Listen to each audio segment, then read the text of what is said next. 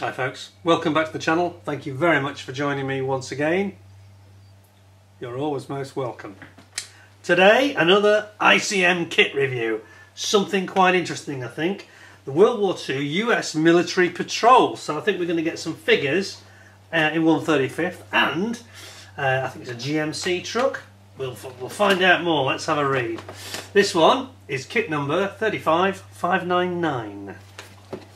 It says, at the end of 1941, the USA was already a well-deserved world leader in the production of various automotive equipment. This was facilitated by the most powerful production base in the world. During the Second World War, only 2.3 million military trucks were manufactured actually in the USA. American Army vehicles embodied advanced design solutions.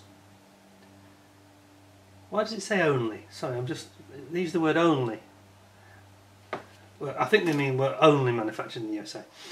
Army vehicles embodied advanced design solutions, defining the world level of automotive design technology solutions, defining the world level that was copied elsewhere in general.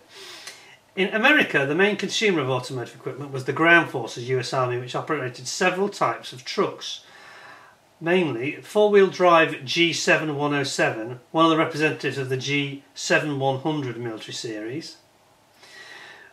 Despite the fact that most of the cars are they call them cars instead of trucks. I just want to warn you. I noticed that this is a Ukrainian thing. Most of the trucks of the series were supplied to the Allies as part of the Lend-Lease program, and some of them were used in the US Army, for example, in the infantry, sapper and communications units equipped with machine guns. Such cars, trucks, could also be used for patrolling. This box contains an unassembled kit. Yeah, so just something lost in translation slightly there, but it's not a problem. So we know what they mean. Let's have a look at what we have got. And this is another one of these kits that ICM have very kindly donated. So I've got to be nice, careful what I say. Oh, sorry, on the other side, I missed this. On the other side, we've got 4 figures now. They look really good. Look at these. Now we're talking, and I do like the ICM figures, they're usually really nice. So we've got one that's driving, one that's seated, looks like he's looking out the back, one that's leaning over the side, and one that's standing up. Okay, very interesting. So, I'll try and release this now, I've got my knife back. It went AWOL for a week or two, didn't it? Anyway. Is that it? All released? I think we are. Now, okay, we just have the perennial battle now to try and get into the ICM box within a box. It's like a mystery wrapped in an enigma, isn't it? Oh, no, I think I've got it first time. Yeah, people laugh at me because of my rubber gloves, or vinyl gloves. This is where they really come into their own, because I can get into things that are really tricky to grip like that first time. Oh, now then, this looks really impressive. Let's have a look. So we've got one big bag, and then a second bag with the figures in, okay? And then we have got our... somewhere else is going to distract us, isn't it, I think? Let's put that over there. Okay, so of course we have the usual ICM colour call-outs on which paint you need. It's the olive green 1068, that's the one. Also it shows you the whole many ranges. Tells you about the coloured primers and all the different ranges of their acrylic paints, which is a really good guide. Excellent. Nice start there. Are there any decals with this one? I think there would be. Oh, yes, there they are. They're at the front. There we go. I'll look at those first. And ICM's decals are usually pretty nice, I've got to say. And sure enough, so basically it's 3 white American stars and lots of number plates and stencil registration numbers on the side. It's a Chevrolet, in fact, I just realised. It's a Chevy. Not General Motors as I thought it was. So it's a Chevy truck, and there's all your US fairly basic markings, it has to be said. Okay, so put the plastic on one side for a minute. Let's have a read of this. I think we just read this.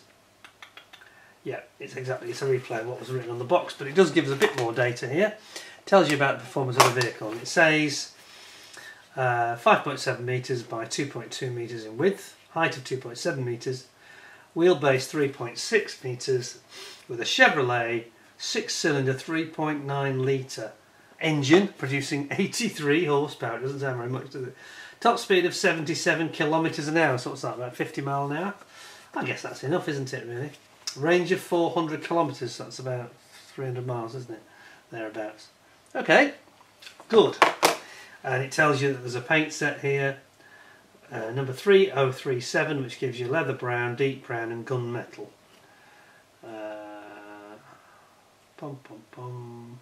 Is that all that's included? 337? Yeah, the complete paint set, 3037 or 3005. Ah, it's two choices. And you can use the separate colours, they're all detailed clearly here, very helpfully. Excellent. So, right, okay. So here we go. It starts off with their usual sprue tree map, so to speak, showing the items they're going to be used. It looks like you're going to use everything that's on here because nothing seems to be deleted. Looks very promising, this one, I've got to say. Oh yes, and then we have a really interesting one showing all the figures sprue on its own. Looks like they've got some interesting weapons, a Durand rifle and a Thompson machine gun, and looks like a 50 cal. Excellent. So it starts off in the instructions with your leaf springs going in onto the side plates of the chassis, and then you're building up the box section for the, I think it's the rear or front, not quite sure. I think it's the front where the engine's going to be supported here. Quite a lot of supports and cross members, of course, going in, and then you build up the opposite side, and along with the cross members and supports on that side that are going to support things like the mud guards. You then eventually bring that all together, the two sides down here, and then we've got parts of what looks like the transaxle, and then you've got the fuel tank going in here, and looks like it's the gearbox. And then the engine's being constructed here. It's a V8, isn't it? 270? No, 6-cylinder, sorry. My mistake. We got our knickers in a bit of a twist, didn't we? A bit of confusion about the German staff car, because it had 8. Something very strange about it. It had 8 ports for the engine, which I didn't quite get my head around. I'm not sure whether it was a generic moulding. Excuse me, moulding. It just seemed a bit odd. Anyway, 6 cylinders, straight 6 here. And your alternator going in on the side, that's quite clear there. And all sorts of interesting parts. You've got your ignition rotor, distributor is the word I'm looking for. The distributor, that looks very cool. And then we've got the fan at the front, a bit more. Fan at the front and the fan belts, obviously, and then you've got your drive shaft at the rear. It's like a trans shaft, isn't it? Transfer shaft. It looks quite good, this. I like the look of the way they've done this. It's looking... This is nice and clear. The instructions seem a lot clearer than that car I complained about. No problems here. And you've got your brakes. Brake discs going on there. And it's your differential at the back, isn't it, there, going in with your drive prop shaft, main prop shaft coming in, and then again the front one, yes, the front one is ahead of the engine, of course. So the engine actually sits in the middle on this. Didn't realise that. So the engine sits pretty much underneath the driver. Now I didn't know that. I thought it was up front. It's almost like a mid-engine layout. How interesting! No wonder they were popular. And then you've got various supports that are going in to meet the chassis. Yeah, look at that. You've got the engine kind of sits in the middle. Or is that the gearbox? No, I'm wrong. I'm wrong. Okay, cleared this up now. It's not the engine. The engine sits at the front, as you'd expect. It's the gearbox and transfer shafts that it then transfers back and forth to the differential at the front and the one at the back. Okay, I think we got it. Sometimes it's not that obvious, you know. It's an interesting layout though. It means that there's a good weight distribution of the vehicle, doesn't it? So they've spread the weight around instead of having it all at the front. They've gone and put that gearbox in the middle, and they're just a straight drive shaft out of the engine basically. To like a transfer box. It's a transfer box, isn't it? Anyway, I'm digressing. So then we've got like I think it's a battery compartment on the side. And we've got the foot plates both sides for access.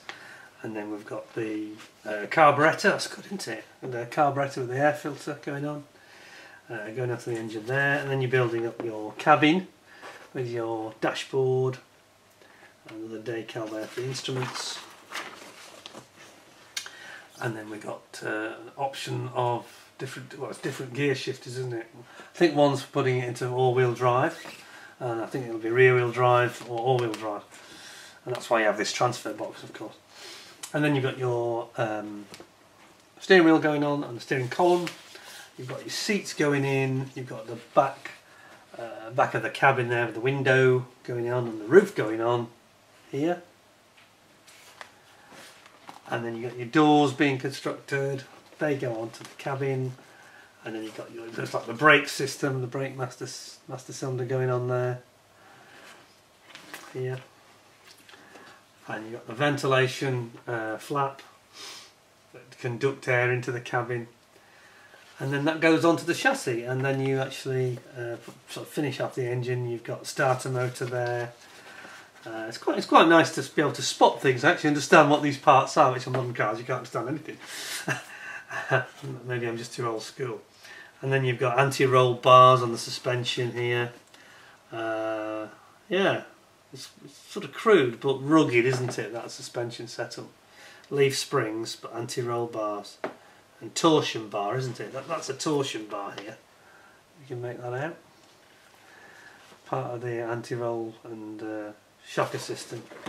It's kind of a combination of very old school kart springs, effectively, almost, and modern suspension combined. And then we've got a big radiator going on the front, and we've got the side panels, cowls for the engine, and then you've got your lower mudguards, wheel arches I should say. Same on the other side, got the Chevrolet badge on the side there. And then you've got your protective grille that goes on the front to protect the radiator, stones, etc.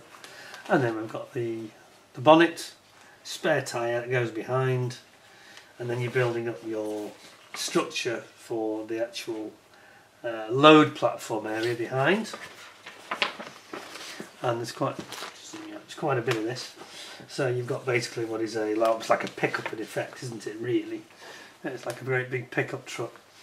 And then you're going to put some side supports in, complete with hooks for tarpaulins here.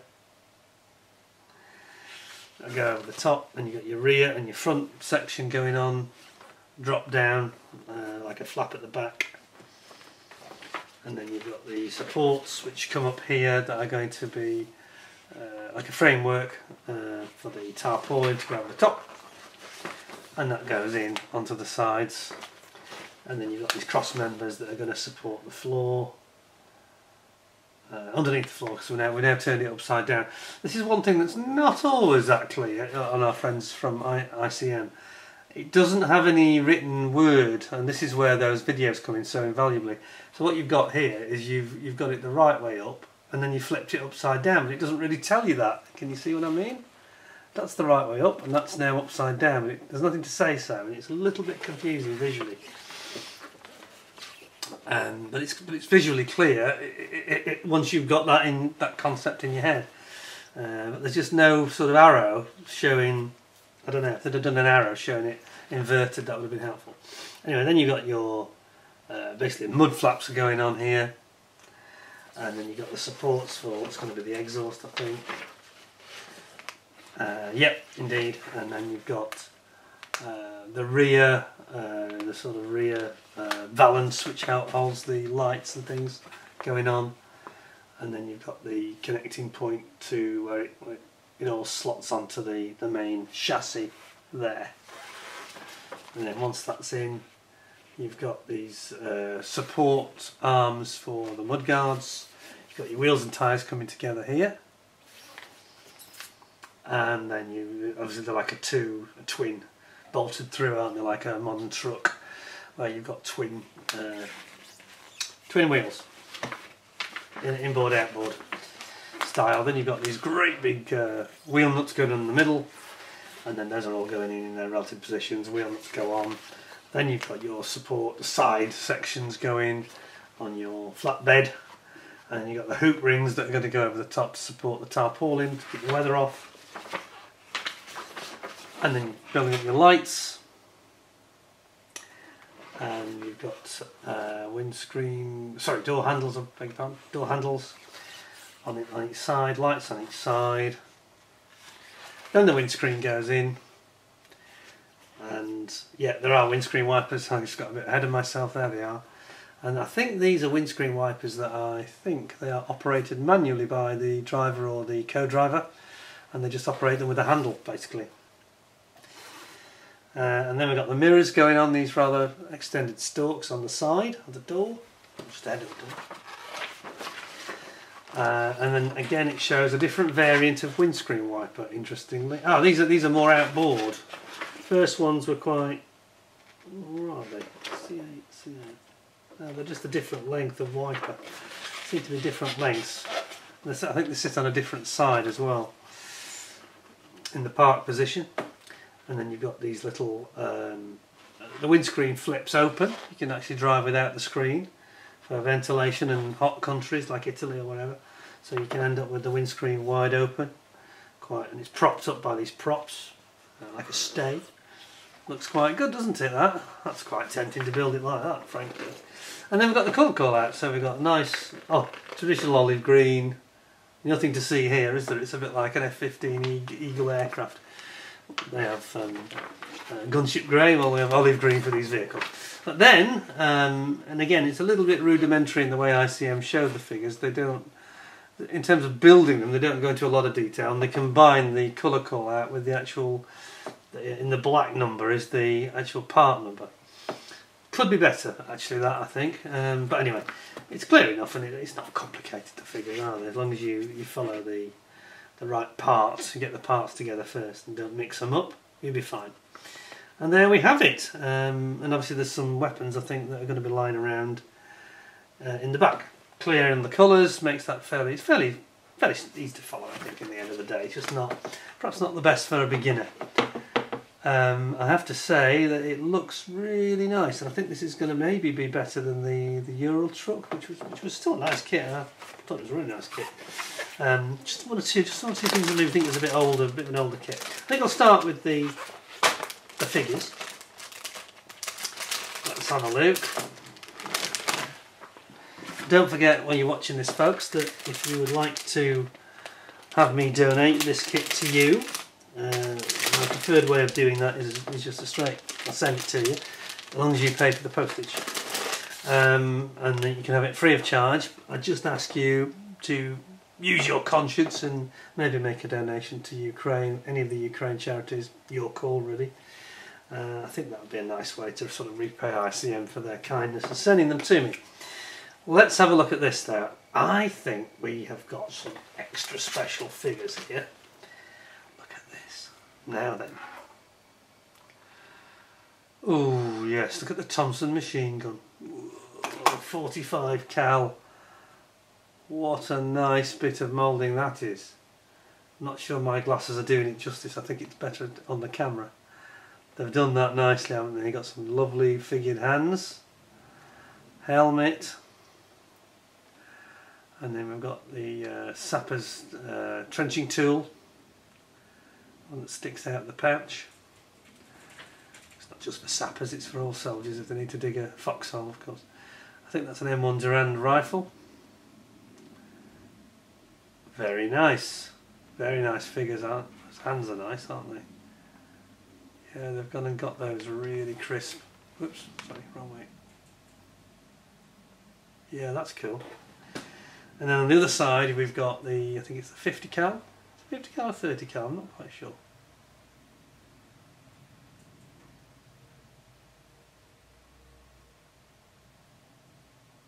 And then we've got Durand rifle again. I've got ammunition belt here for the 50 cal, let's call it. And then there's another Durand rifle over on the other side, upside down. There we go. Durand rifle, Durand I should say. always want to pronounce it with a D for some reason. I think that's wrong. It's a G, isn't it? And then you've got the actual figures themselves. Now look at the detail here. Look at the side lacing on the boots. That's really, really good. Yeah, I like that. You got the faces. Some really nice detail on the torso there, the tunic. We've got the guy's head. Yeah, they're very like the Tamiya style, aren't they? These, they're good, very good. And yeah, there are several different bodies, of course, and you've got the driver's legs here. Oops, there, because the driver's sitting down in the cab, of course. And yeah, some really nice figures there. Pretty much flash free. And again, you've got the faces. Oops, lost it. Where are we? Over here.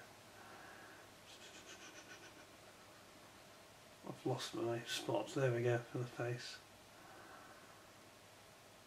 Yeah. Those are nice figures.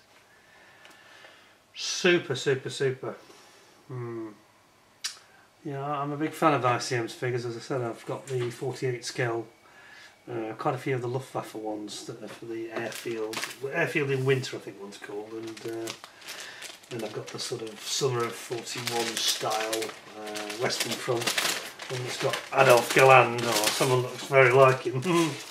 And that's a cracking kit of figures, but nothing wrong with them, absolutely great. So, where's the... It's one of these where they've gone for perhaps the bag could have been a tiny bit bigger. It's hard to spot the end.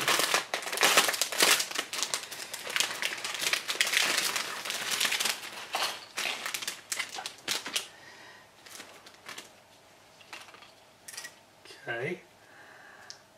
Oh, lovely parts. This is a nice kit.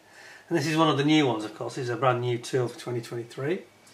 So have a look at these. Some very crisp parts here.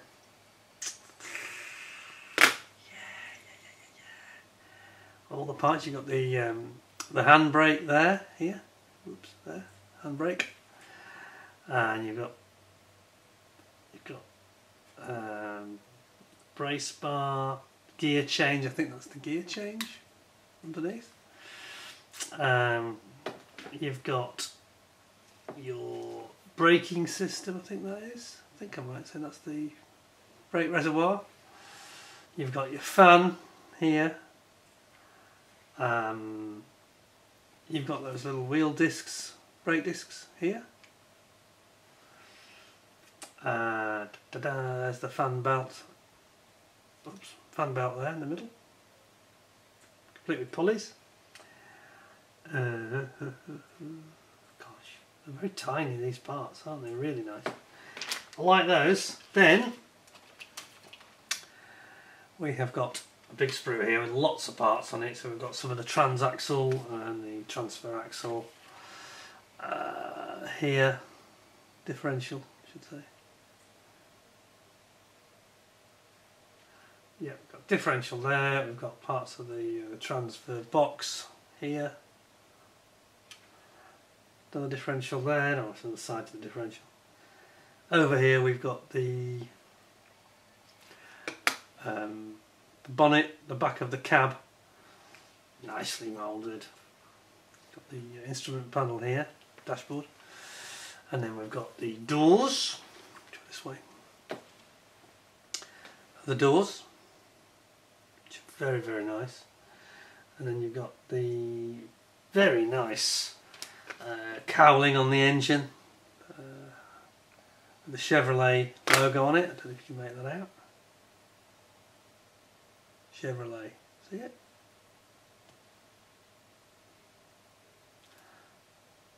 Try that way. Let's see a little bit clearer on the side. It does look a bit more sharp on that side, I've got to say. Chevrolet. Very nice. You've got the protector grill at the front of the grate, on the front of the radiator and the lights, and then you've got your engine over here.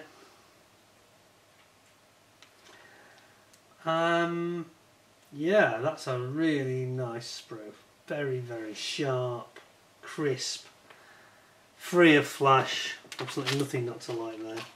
Then we've got a twin sprue that are the same, so we'll just get one of them out, and it's the one with all the sort of wheels and the sort of bumper bars on it and things like that. Well, sorry, not bumper bars, they're the hoops that support the tarpaulin on the top, and you've got the sort of the wooden section that's the front of the crew compartment behind on the flatbed. You've got some absolutely lovely moulding with these tyres. Look at these. Now this is a state-of-the-art latest toolkit, and it's definitely looking like it. You can see the difference, irrespective of size, of scale. You can see that this is a much improved kit over that Ural truck, which I think was an older kit, an older tool. Because this is much sharper, much crisper, and it's got a lot more detail in here. Yeah, fantastic. Another nice sprue, that one. Okay, then a lot of the big parts now. So it's a lot of the like the floor for the flatbed, etc., and some of the side sections here, and the suspension and stuff like that. So there's the floor, flatbed floor, as you can see. And then you got this the side sections I mentioned, the lean against in the flatbed. You've got the side of your chassis here, and then the other side of it is here.